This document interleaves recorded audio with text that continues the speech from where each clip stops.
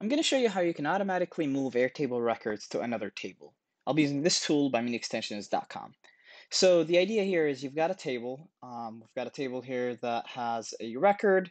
And what we want is we want records, whenever they enter this view, to be deleted from this table and then added to this table. So they're literally being moved, as in this record gets completely deleted and then a completely new record gets created in this table.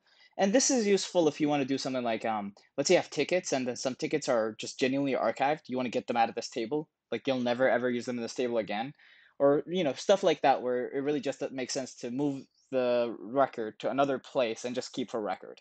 Um, so I'll show you how you would set this up now. Follow the blue URL to get your API key, paste that here, and then select your base, and then select the table that you'd like to move records from. Then after that, select the view. So the idea here is records within that view will be moved. Records outside of that view will never be looked at. Next is the table that you want to move the records to. Now, this is super important. Both tables have to have the same exact field names and the same exact field types. They have to exactly match. If you have a linked record field, it has to be the exact table that it links to, etc.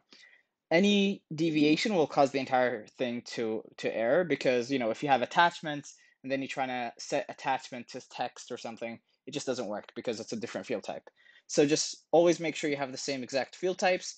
What we recommend is, if you have an existing table, you can just click over here and duplicate that table and you'll never have to worry about those field types. And then, so before I run this, what I expect is this record right here to be moved over to be right here. So let's go ahead and run this. Okay, so we go back. As you can see, the record got deleted from here and it got added from here. Cool.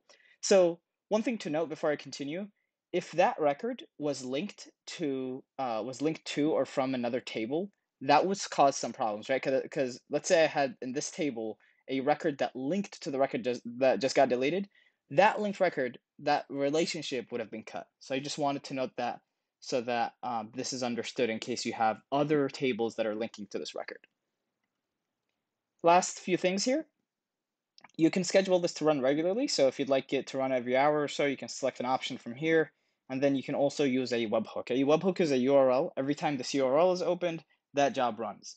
So this could be useful if you want to use it as a redirect URL, for example, for a forum, or if you want to use it as a webhook trigger in Zap or stuff like that, where you just want it to run as part of a workflow.